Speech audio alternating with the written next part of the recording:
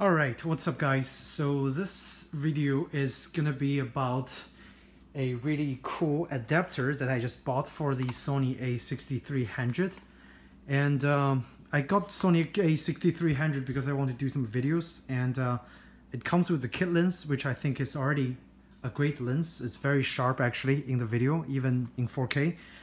But I want some more versatility in terms of lens choice, and as you can see on the background, I have a whole bunch of Nikon cameras and lens I have just laying there, and even though I have the D500, I still prefer the A6300 for the 4K video quality. So I want to be able to use my Nikon lens on the Sony, and that's why I got this little nifty adapter.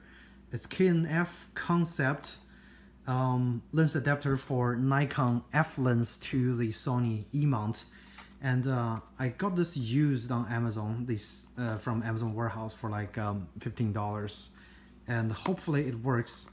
And we're gonna find out very soon, because let's do an unboxing first and see how it looks like. Okay, cool. And I'm not quite sure if it works with G lens with no aperture rings. I hope it does. But it does have a, I'm not quite sure what this is for, but I guess we'll find out soon. Okay, the ring's kind of nice. It's aluminum, and actually the entire thing is constructed of aluminum. It looks to be well made. Let's put some lens on here and find out if it works or not. I guess we'll try the standard Nikon 2040-70 2.8 G. This is a lens with no aperture rings because electronic aperture, and just gonna try to attach it and try to do it in front of the lens. Okay, so it goes in like that. Let's see if there's a marker. Yep, there's a marker over here, so I better align the markers and put it inside. Okay, looks like it might. Yep, there's no click or anything. Okay, oh, there's a click. So that's the lens release, and the cool thing is it actually works with the G lens. Take a look. See the aperture ring? So it actually was able to control the aperture ring manually. That's really nice. I like that.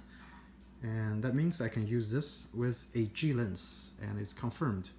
So now let's put it on Sony and see what the magical is all about, and see if this lens actually works.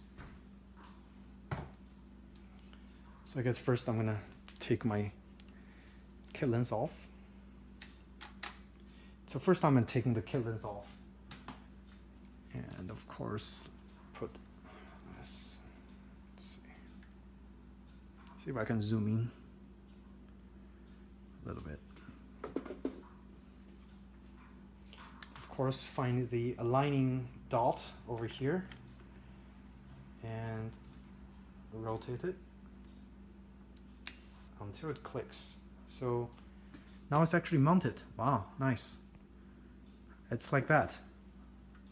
And I'm pretty sure this is gonna be very front heavy, because the Nikon lens itself is much heavier than the A6300, and just by wiggling around, I think it should be able to hold.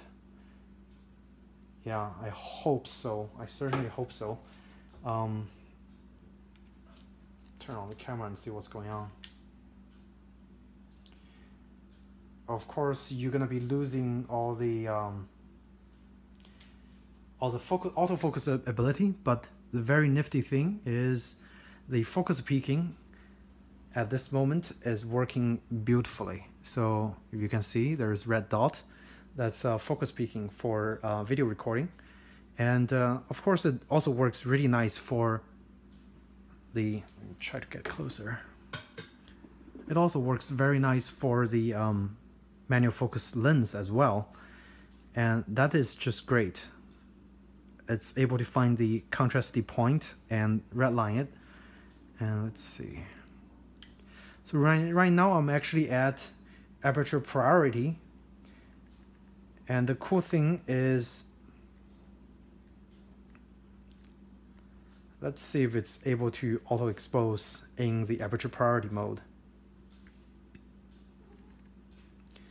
The ISO is actually set at automatic. So as you can see, if I press it, right now it's at f2.8, and of course at 24mm, and I think it's APS-C sensor, so you times 1.5, around 1.5, and I think, and now it's at 70mm. Let's try to focus on my cat and see if it's easy to focus or not. Yep, it's able to find edges quickly, but of course my cat is moving around very quickly, so that's kind of tough. All right, yeah. The focus is very easy with the focus peaking feature.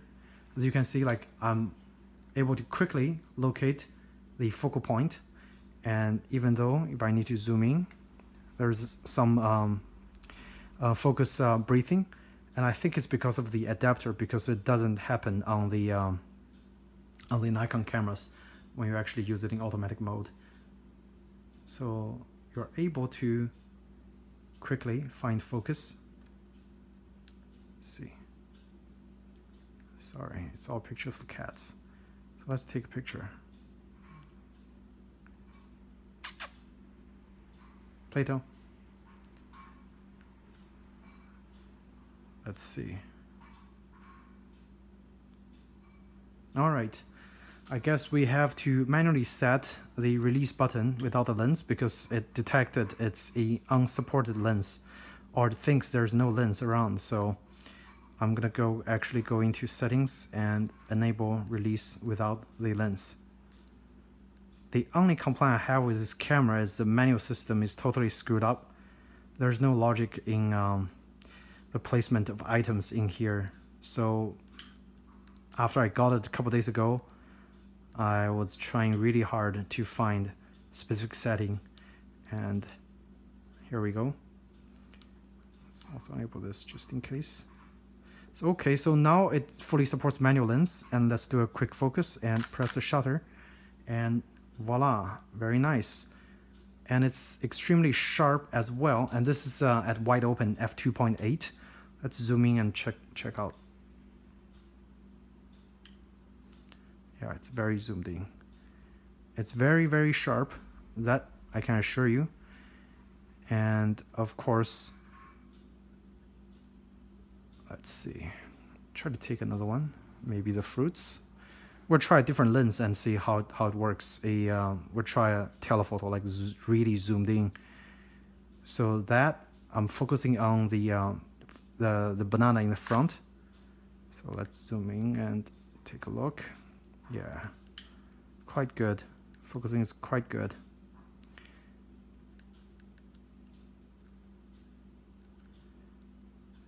And the advantage with this is it's great for movie making. And you don't have to invest a lot of money on Sony lens if you don't already have one. If you already have Nikon or Canon lens laying around, it's the best, because basically you get a $10 adapter and it works wonderfully. Okay, so there's a little bit of the focus breathing, which is like if you focus on the zoomed out and you zoom back, it doesn't actually focus on the same spot. It focuses a little bit differently, but that is because of the lens adapter. It's not because of the lens. Okay, so in the aperture priority, to manually set the aperture, you just simply rotate the aperture ring in here, and you can see the screen is actually adjusting for the brightness because the aperture was changed physically in the lens on the spot, on the fly. Okay, so that's very nice. Let's try a wide angle, a Nikon wide angle lens, and see what's going on. So of course now I don't have to take it off from my Sony camera. Basically I just take it off from the front. Sorry, let's zoom out. Yeah, so basically I just take it out from the front, which is really, really convenient, and I love that. And now I can just put a different Nikon lens on here. Let's try the Nikon's ultra wide angle, the 14 to 24mm 2.8, and see how it works. Hopefully the 14mm is wide enough for some landscape work. Okay, align the dots and just rotate and click. And it's actually successfully installed. So let's try some wide angle shots on Plato. Yeah, this is actually much wider. At 14mm,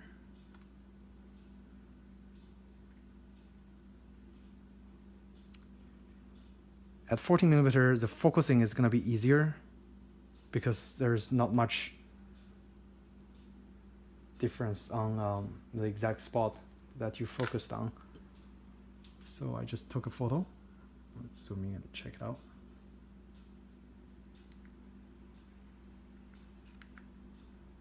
Oops, some preview button. So that's at 14mm, and let's zoom in and find. Yeah, it's focused right on the around the eyebrow and head area. And of course, this is also at f2.8, so the subject on the back is blurred quite a bit, even if it's a wide angle lens, you know. It's not bad, and I think this is definitely workable. With the adapter, definitely enables me to use my Nikon lens for video shoots, and that's definitely a huge plus. The only downside is the camera will always be front heavy. But let's try the 72. I mean, I have an older 80 to 200mm AF-s lens, and that one actually have its own f-stop ring. So let's find out how that one works, because this adapter was originally actually designed for the F lens, not the G lens. But it's comforting to know that it actually works extremely well with a G lens. And I'm really loving this focus peaking feature.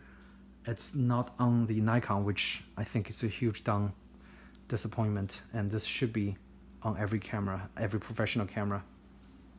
And it's really in focus. I'm surprised. And I'm not even trying hard to focus. I basically just see the red dots and press the shutter, and that's the amazing part. Okay, so this lens works well. It's a wide angle, but actually when you put this on the Sony, it becomes a normal angle lens. But it still works wonderfully. If sometimes you need something just a little bit wider than the 16mm that came with Sony. And I love this lens also. It's just, I wish the aperture could be a little bit larger. Okay, let's take this lens off and try the biggest and heaviest lens on this camera and see how it goes. Turn off the camera and simply press the button and rotate, and the thing comes off very nicely. Okay. And I'm gonna take my lens from the 500 and put it on the Sony.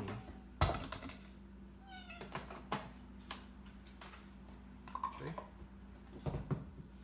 All right, and this one, because it actually have a tripod adapter, we're going to be using this because it's going to be much more balanced than putting this on the video tripod. Okay. Gonna take it off. By the way, this is a decent video head for entry-level videography, and it's a Manfrotto 500 AH. Let's actually just put the lens on right now, show you guys. Okay, so align the dots, very easy, and just rotate and click. I love it, and I think that's the best $15 investment you can do for your Sony camera if you have a Nikon or Canon setup. Okay, it's already attached to the lens. Now we just need to attach the tripod base plate onto the lens tripod mount. Okay, And this should be easy.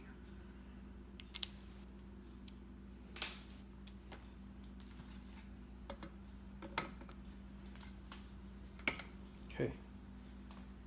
Now it's very nicely, oh, sorry, forgot to lock it. And the good thing is that I have a safety catch. I need to balance this a little bit so it doesn't move around.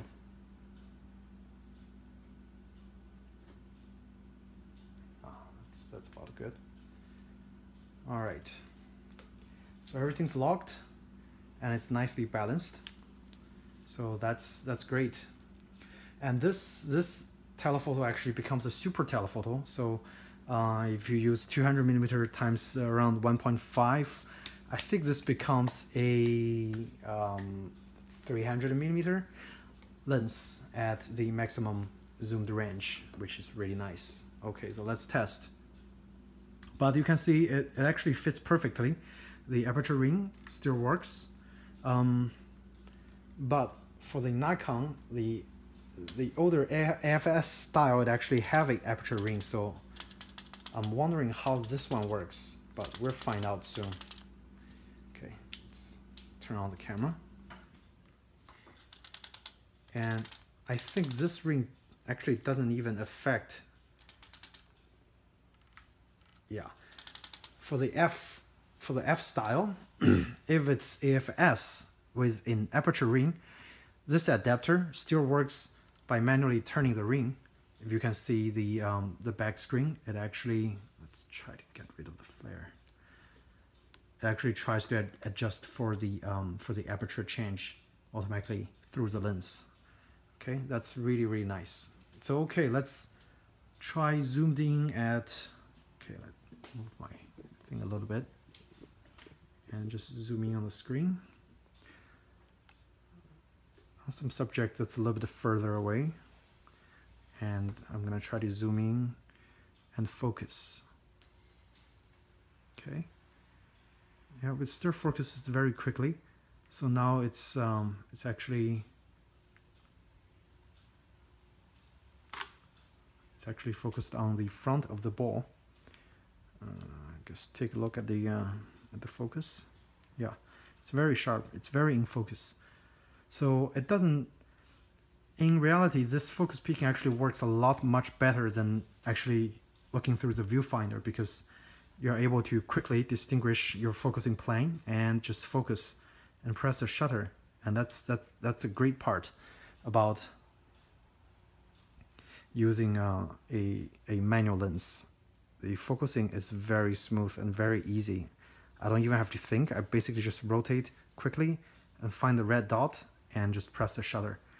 And for movie recording, of course, you just need to find the red dot and keep the red dot in an area that you actually want to focus. Okay, so try something a little bit further.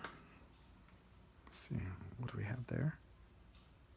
So there are some flower plants that my wife planted over there, and of course there's a lamp. Let's see if it's able to focus on the lamp. Yeah, much very quickly.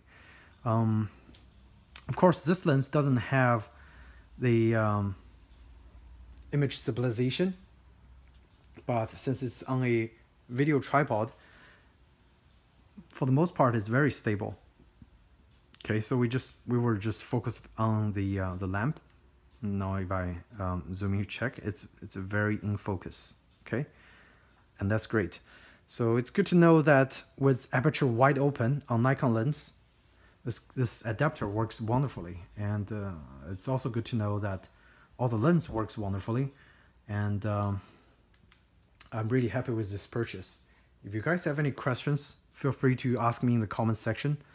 And hopefully I'll have some more samples using the adapter and the lens for you guys uploaded on the YouTube. And thank you so much guys for watching. If you guys have any questions, again, ask me in the comment section. I'd be happy to answer. And take care now.